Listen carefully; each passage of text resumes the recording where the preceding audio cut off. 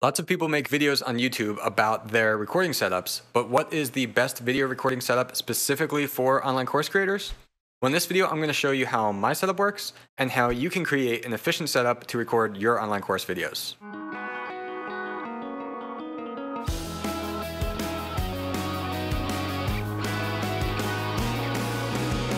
If you'd like to see more videos like this one helping you grow your online knowledge business, please click like and subscribe below. Hey everyone, I'm Brian McAnulty, the founder of Heights Platform, the online course creation software that helps you monetize your knowledge and get your students results. All right, so what I want to talk about here is how my setup works for recording videos and how you can create a similar setup to efficiently record your online course videos. So I recently made another video about how to use OBS, and that is the free software that I'm using to record videos like this one here. So if you want to learn about that software specifically, take a look at the description or the end of this video. We'll have a link to that video. But what I'm going to talk about here is more the hardware and equipment that I'm actually using. So the camera, the microphone, the lighting, and how you can create a setup that's going to be easy for you to use as a creator. Now, the number one thing and the number one point of a difference in what maybe a YouTuber would use versus a course creator is that your main thing as a course creator is not recording videos. You're creating your course, you're marketing your course, you're trying to sell your course, and most likely you also are trying to do the thing that your course is about and practice that, whether that's something like maybe it's a hobby, maybe it is part of your business, but probably your normal day-to-day is not recording videos unless you're a YouTuber making a course. So the main problem then is that when you need to sit down and record your videos for your online course, you want to make sure you have a really easy and efficient setup so you can sit down, press record, and you're ready to go. And the problems with what is a more traditional setup is you have to set up your camera, you have to put it on a tripod, you have to set up lighting, and typically, if you don't have a space in your home, in your office, in your apartment where you're doing that, then you have to take up this whole space, set up the lights, set up everything, and maybe it only takes 20 minutes or so to do that, but that 20 minutes or so can be the difference of keeping you motivated enough to actually go forward and get those videos done, especially if it's not something where you're used to recording videos all the time.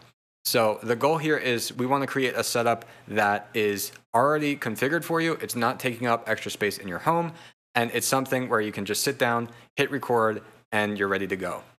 So what I did in my setup is everything is at my computer desk here, sitting in front of my computer and recording right into a camera that is mounted above it. And I'm not using a traditional webcam. I'm actually using a more professional camera. Specifically, the Sony a6400 is what I like to use. And the way I'm recording that into my computer is with a device called the Elgato Cam Link. And what that does is it allows you to plug a more high-end camera directly into your computer and then use that camera essentially as a webcam. And now this is going to create a couple benefits for you. One, you get a higher quality video than a webcam, but it also saves a lot of the hassle where setting up a traditional camera, you have to worry about battery life, you have to worry about your SD cards and memory cards, transferring it to the computer, and you have to worry, of course, about setting it up, having a tripod at certain times when you want to record or not. So this solves all of that because the camera is plugged directly into the computer. It's going to record to the computer's hard drive, actually, so you don't worry about memory cards. And then I have it plugged in with an AC adapter, so I don't have to worry about charging the battery or anything like that. So I simply have my computer on, I press record, and then it is recording directly to the computer's hard drive. And now I'm going to mention some other pieces of gear here. Now that's probably the one main tool as far as the image quality, but it's really important to stress here that I'm not suggesting that you have to go out and buy all this stuff. In fact, it's better to even not buy anything. If you don't have any kind of tripod, maybe just get that to start, and even just use your smartphone to start out, because too many creators find an excuse or a reason why they can't really record just yet. They just need this one more thing. They want to add this one more thing to their setup. Well, in reality, a modern smartphone is good enough to record your videos. And there are so many successful creators out there recording just with a selfie video on their iPhone or Android phone. And that is really good enough. It's your content that's important. And the goal here is we want to if anything, improve the quality of that content, but most importantly, make it so it's easy for you to record that content. So the smartphone that you have is probably the easiest first step. If you want to go beyond that, then a camera like this is a good one. You can also actually, if you don't want to invest in a camera yet, a professional camera, you can also use some tools that will allow you to use your smartphone as a webcam. And most likely that's going to be a higher quality than a separate camera. The disadvantage there is it's a little bit harder maybe to figure out a way to mount that, but there are some mounting kind of smartphone clips that you can also buy on Amazon that will let you mount that right above your computer screen.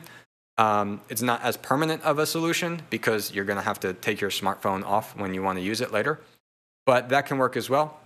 So that is the overview of the camera. Now I want to talk about the lighting and the sound. So for lighting, what I use is 2 LED lights mounted above my desk here by a company called Dazzne, and I believe that's how you pronounce it at least.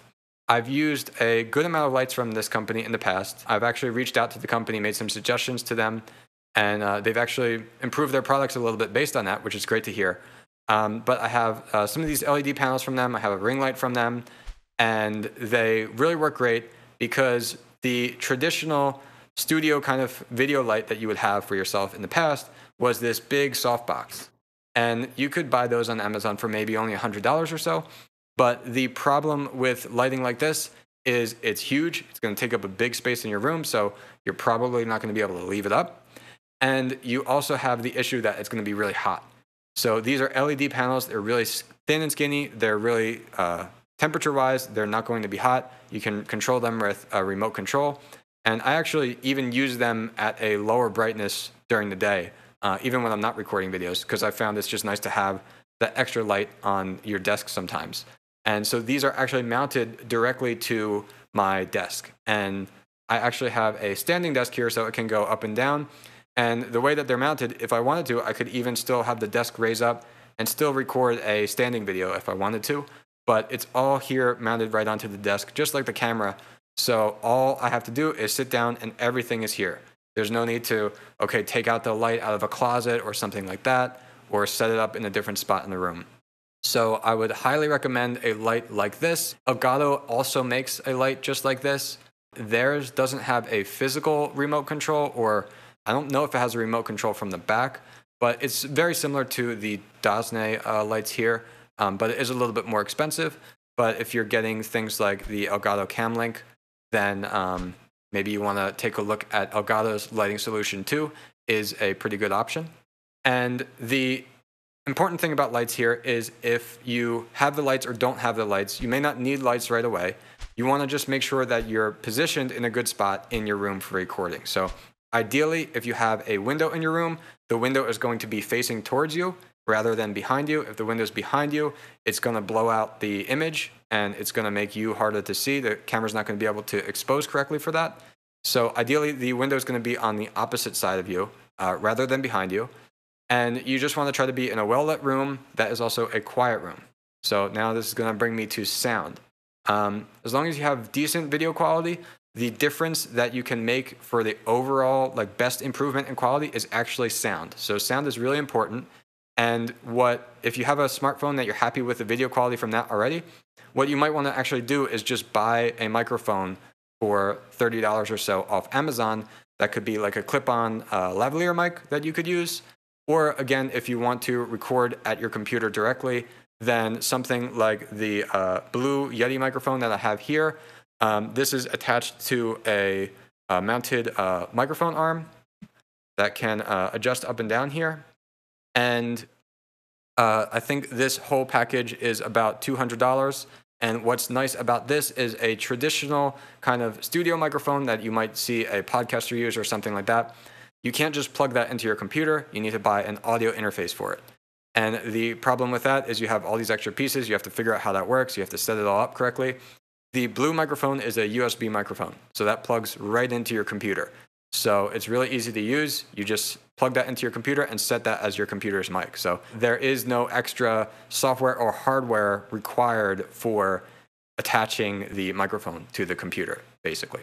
Essentially, my setup here, even though it does have some more complicated or high-end equipment, the camera is essentially set up as the computer's webcam, and then the microphone is essentially set up as the computer's microphone. And then again, what I said that I'm recording this into specifically is the free software called OBS. We have the separate video about if you want to learn how to use that specifically. What's really nice there is I just sit down, I click record, and then it's recording everything right to my computer's hard drive. And there is one more tool that is not necessary, but nice to have to make this whole recording process easier, and that is the Elgato Stream Deck. So for an online course creator, there's a few different options. They have a mini, a regular, and then a XL version of this Stream Deck. And personally, I think for course creators, the mini version is fine. The larger versions have all these buttons that can be more useful for like a live streamer when you want to trigger different things. But what this Stream Deck is doing is it's essentially providing 6 mini screens that are shortcut keys that you can set up to do something for your computer. In this case, triggering something inside OBS. So what I use these for is triggering things like the start and stop of the recording, triggering the option to switch my camera from just a regular camera looking at me here to if I wanted to have a secondary camera plugged in, then I can switch it to that with just pressing a button. I can switch it to show a screen recording and then switch back to the main camera here. And basically that lets you control everything right when you're recording live. So you don't have to say, okay, I'm going to record and then I'm going to go and edit everything afterwards. So I'll cover that more in my how to use OBS video, but that is one of the pieces that ties everything together. So we've got our camera, we've got our lighting, and we've got our audio. And that is really the main pieces that you need as an online course creator. But the main goal here is to create an efficient setup for yourself because you want to be able to sit down and record your videos easily. You don't want to have all this complicated equipment where you bought all these different pieces to try to make a higher quality video, but then it's so hard to set up that you never actually get around to making your videos. So to sum up, maybe what you already have is okay with your smartphone. If you want to buy anything, maybe a simple tripod, desk mount, or a cheap clip-on lavalier mic from Amazon is all you need.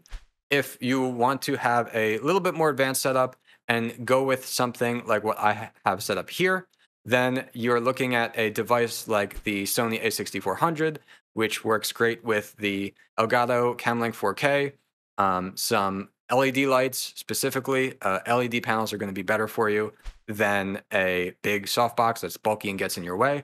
Ideally, this all can clip to your desk.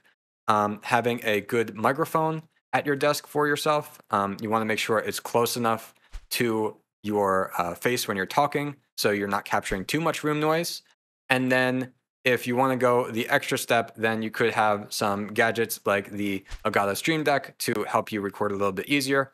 But things like that aren't really completely necessary. And then you have a setup that's going to accomplish the goal to allow you to sit down, hit record, make the videos that are right on your computer. And hopefully, if you go through the process I explained for using OBS, then you barely have to do any editing to them as well. Again, I'm going to put the links to all the equipment that I use down below in the description. And if you have any questions about using any of this equipment or how it works, please leave a comment below and I will be happy to help you out. So I hope this video was helpful. If you'd like to see more videos like this one helping you grow your online knowledge business, again, please hit like and subscribe below. And if you want to learn about using OBS, as I mentioned, I'll link to that right here.